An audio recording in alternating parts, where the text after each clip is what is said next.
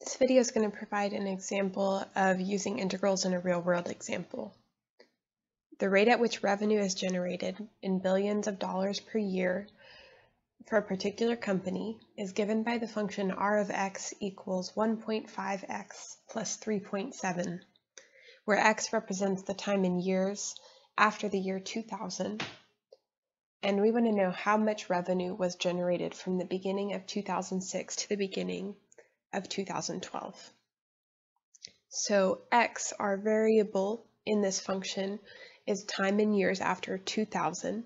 So these 2 years that were given, the year 2006, the beginning of that year is going to correspond to the x value, x equals 6.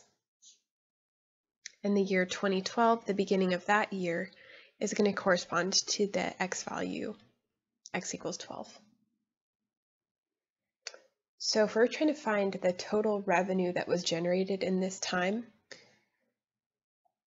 what we're going to find is the area under this curve between those two x values. So that means that we are looking for the integral from 12 to 6, 6 to 12, of the function r of x. So we are going to integrate the function 1.5x plus 3.7 from 6 to 12.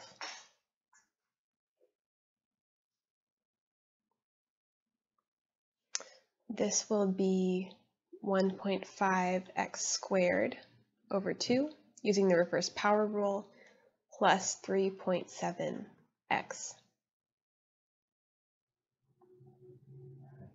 And we are going to evaluate this from x equals 6 to x equals 12. I'm going to rewrite this function a little bit. 1.5 divided by 2 is 0.75 x squared plus 3.7x. We're evaluating this from 12 to 6. Okay, so first plugging in 12. And then from that, we're going to subtract the plugged in value for 6. So 0.75x squared when we plug in 12 is 108, plus 3.7x when we plug in 12 is 44.4.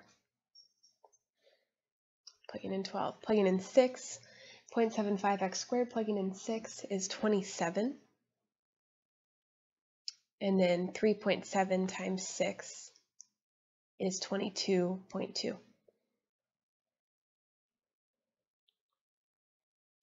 So in evaluating this integral, we get 152.4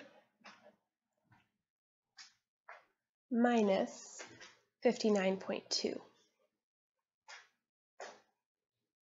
which is equal to 93.2. So what does that answer mean? So this is our total revenue. So $93.2 billion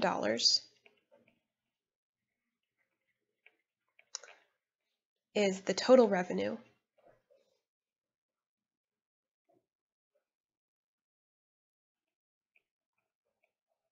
that is generated between 2006